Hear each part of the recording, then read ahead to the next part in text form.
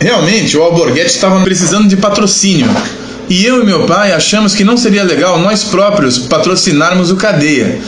Então meu pai aproveitou a empresa do amigo dele e nós fizemos um patrocínio para esse amigo do meu pai, como se fosse ele que estivesse pagando o patrocínio. Para que o Dal não falasse assim: poxa, mas você e o seu pai, além de estarem toda hora comigo, estão me pagando. Então nós fizemos isso realmente para ajudar o Alborghetti. Eu e meu pai fomos fazer a visita na casa do Alborghetti. O Alborghetti estava bem animado, conversando bastante. E nós tivemos um papo, como eu falei, né, sobre assuntos gerais, não só sobre a doença dele. Nós conversamos também sobre os planos dele para o futuro. Aí nós propusemos que ele gravasse uma mensagem para os seus fãs. E ele, na mesma hora, concordou em gravar. O Dal estava caminhando bem. Uma hora ele mostrou o seu arquivo de DVDs de filmes, porque era inclusive uma parede inteira num corredor assim, perto da sala, sabe? Era incrível. Dali a pouco ele ofereceu café para mim e para o meu pai, interagiu com a esposa, né, Dona Maria Auxiliadora.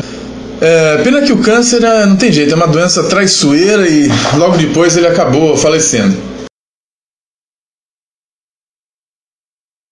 Bem, o Alborghetti eu conheci em Londrina em 1978, durante uma campanha política, onde eu trabalhava no comitê de um dos candidatos e ele fazia a apresentação dos candidatos em comícios. Ele era muito devoto, sabe, de Nossa Senhora Aparecida. Ele não andava armado, não tinha segurança. Ele era uma pessoa assim que ele se considerava muito protegido pela Nossa Senhora. O Alborghetti era uma pessoa que acordava muito cedo. Ele ia para a Rua 15, ali em Curitiba, onde se reunia com alguns políticos e comprava os principais jornais do Paraná, no caso, para fazer a montagem do seu programa de televisão. Depois dali ele ia para a TV, montava o programa, colocava os repórteres nas ruas, né, para fazer a reportagem e trazer para o seu programa, que era em torno de meio-dia, 1h da tarde. Depois dali ele ia para a Assembleia Legislativa, onde ele ficava até umas 5, 6 horas da tarde, todos os dias, porque ele era um deputado extremamente caxias, e dali de volta para casa. Ele era extremamente caseiro. A única coisa que ele gostava de fazer era pegar a família e sair para jantar. Ele não gostava de badalações. Ele era extremamente dedicado a tudo que fazia no trabalho, dentro de casa. Ele não era muito presente, porque o trabalho exigia muito dele, mas era muito generoso, era um pai exemplar, fazia tudo pelos filhos e um excelente marido, não tenho o que reclamar. A doença dele nós descobrimos depois de um soluço que ele teve durante 3 meses e foi investigado, muitos exames foram feitos, até chegar na causa, que era um tumor no pulmão. Mas já tinha metástase na cabeça, onde ele também fez uma cirurgia, e daí ele fez o tratamento, né, com quimioterapia durante 7 meses. Esse foi o período entre a descoberta da doença até o falecimento. Mas ele tinha muita vontade de viver, ele queria voltar para a televisão, para a internet, para continuar o trabalho dele.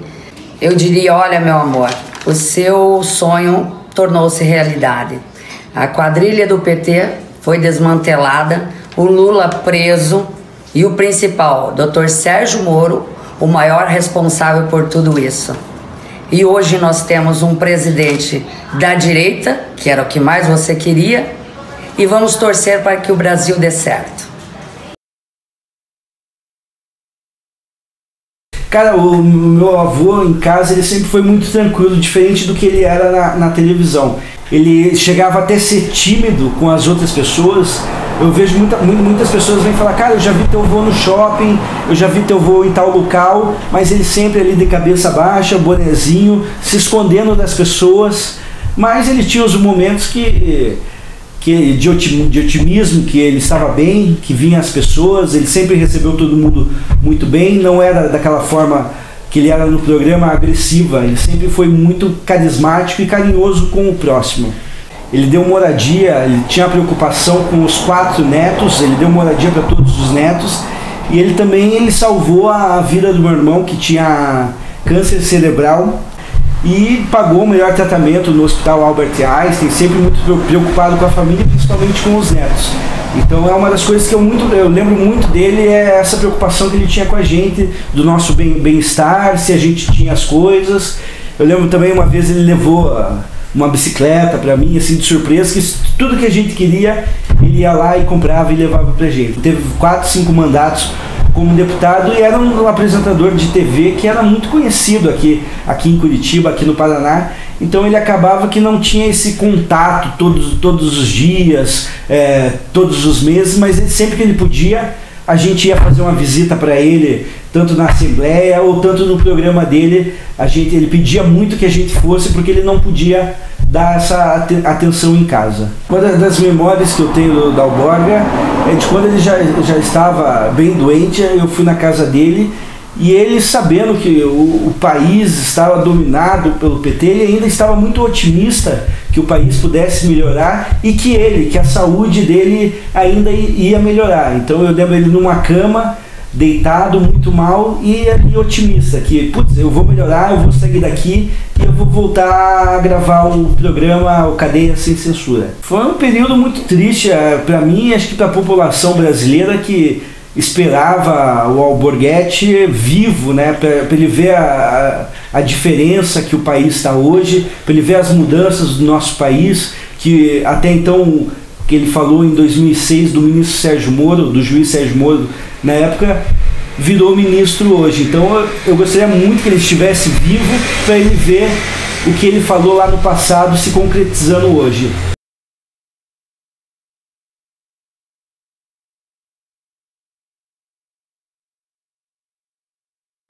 Então, aqui esse imóvel, esse espaço no centro de Curitiba é um terreno que deve ter os seus 4.000 metros aproximadamente. A gente está no bairro Alto São Francisco. Aqui era onde tudo acontecia, principalmente na época da fusão, na época da TV Intervalo, Rádio Intervalo, também era próximo aqui no centro de Curitiba, mas acho que o tempo que marcou mais, a gente trabalhou mais junto, foi aqui nesse espaço. Esse espaço foi adquirido por um tio meu no ano de 2008, por aí, e aqui funcionava uma clínica antigamente. Então tinha uma edificação gigante, aqui tinha 47 salas aproximadamente. Eram 2 imóveis, um colado no outro, era algo bem imponente, assim. E aí meu tio adquiriu num leilão esse imóvel, e esse imóvel estava abandonado. Então não tinha quem viesse para cá para cuidar, não tinha manutenção diária. E na necessidade da gente abrigar os projetos, além do projeto com a Fusão TV, nós viemos para cá, meu tio cedeu gentilmente o espaço, e aqui a gente ficou por quase 4 anos trabalhando com a estação Pop na época, trabalhando com a Fusão TV, com a Cadeia Web Rádio também foi aqui. Então esse imóvel foi da minha família por um bom tempo. Aí depois de um tempo que a gente saiu daqui, a gente teve a notícia que meu tio vendeu o imóvel para outra pessoa. Era um empresário da família Slaviero, uma tradicional família aqui do nosso estado. E mediante a ausência de ter alguém para cuidar daqui, os custos de manter tudo em pé, o proprietário resolveu demolir por conta da invasão aqui na área que a gente está agora. Na época que a gente já estava aqui antigamente, era uma área marcada muito pelo tráfico de drogas, por usuário de drogas. E hoje em dia é pior ainda, é mais complicado ainda. Então essa região do Alto São Francisco aqui era bem caótica. E o proprietário na época tomou essa medida de demolir a casa em 2013, 2012, 2013, se eu não me engano. Então na época para mim foi algo bem dolorido, assim, porque além de ter o meu projeto aqui, o espaço era tão grande que eu acabei morando aqui também. Então eu vivi aqui por uns 3, 4 anos, todo o nosso projeto, não só quando eu falei da Fusão TV, mas tudo que eu fazia na vida na época era sediado aqui. E quando começaram a baixar as paredes aqui, foi bem triste pra gente. O sentimento foi bem intenso. E agora tá aí. Hoje esse espaço aqui, ele é arrendado pela minha família. Aos domingos o meu pai tem um estacionamento aqui nesse espaço. Já tinha desde aquela época, e o dono atual, o proprietário atual, manteve, então a gente tem acesso aqui. Sempre que eu posso eu estou aqui também, às vezes eu venho ajudar meu pai, mas é um espaço que está guardado no meu coração, só com lembranças boas, detalhes legais. Então bem aqui nesse espaço era a nossa porta de entrada. Já chegando de frente, né? Já chegava de frente, existiam duas salas, dá para ver pela divisão no meio ali, ó. Existia a sala da esquerda e existia a sala da direita. E existia mais um espaço aqui para a esquerda também, que a gente não acessava muito, mas as coisas aconteciam pro lado de cá. Vamos chegar. Aqui era um hall de entrada. Existia uma escada que ia para o segundo piso, né? Esse imóvel onde era sediado a Fusão TV, nessa época ele tinha 2 andares. Nesse segundo andar a gente não atuava muito, atuava mais para o lado de baixo aqui, que era o espaço com melhor conservação na época, né? Então aqui tinha o hall de entrada, ali na frente, como eu falei, tinha aquela parede de vidro. Vou ficar aqui de frente para poder ser mais fácil para vocês. Desse lado tinha uma sala que não era aproveitada, era um espaço que a gente usava de depósito. E aqui, exatamente nesse espaço aqui, vocês recordam bem que existia uma parede, e era uma parede azul. Tinha o nosso cenário, atrás da parede, atrás do cenário tinha uma parede azul. Ainda existe o azul da parede ali, ó, vocês podem ver.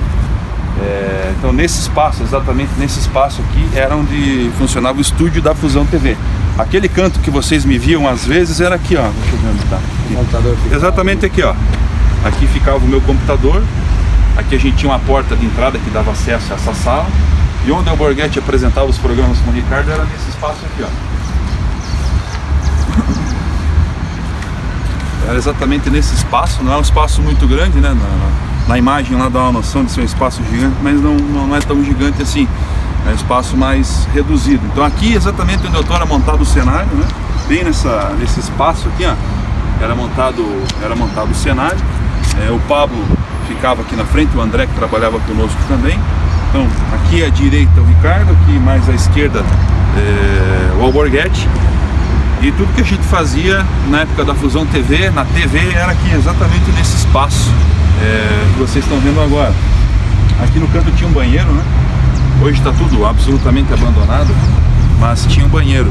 E aí, caminhando um pouco mais, voltando aqui para cá no hall de entrada, deixa eu tentar lembrar, aqui acho que nessa direção. Para cá tinha um corredor, não sei se vocês lembram aquele corredor que o Pablo corria e tal. Ficava exatamente nesse espaço e daí dava acesso às outras salas que a gente tinha os outros projetos. Então aqui na esquerda a gente tinha um estúdio de música. Ficava absolutamente montado, tudo preparado para bandas tocarem, ensaiarem, na época que a gente tinha a rádio estação pop na época aqui junto. E deixa eu dar uma olhada aqui. Aqui, ó, nessa área, para esse lado de cá, era o estúdio onde funcionava o Cadeia Web Rádio e depois a Fusão FM. Então nesse espaço era onde era feito o rádio. Era tudo muito perto, tudo muito colado. E parede com parede pro lado de cá, nesse espaço daqui, funcionava a estação pop na época. Então aí pra frente ali tinha escritórios, tinha outras divisões que a gente usava para poder administrar todos esses negócios, que na época eram grandes. A gente tinha a estação pop, dentro da estação pop aproximadamente 8 programas independentes que aconteciam diariamente, então pessoas de fora vinham fazer programas na rádio. A gente tinha a programação diária da rádio com locutores, no qual o Pablo trabalhava, o Tiaguinho trabalhava também conosco. E aí um dos projetos que a gente abrigava aqui, fazia parte desse dia a dia, dessa rotina nossa, era o Alborghetti com a Fusão TV, com a Cadeia Web Rádio, depois com a Fusão FM. O Ricardo Alexandre vai atropelar um cachorro ao vivo agora pra gente. É desgraça. Ele, tipo assim, se ele não mostra isso pros outros, ele nem deve andar nesse carro então, saca? É o Dalcar, mano. O Dalcar. O Dar, que é a mistura de Dal com Car. O cara foi pegar o carro no desmanche do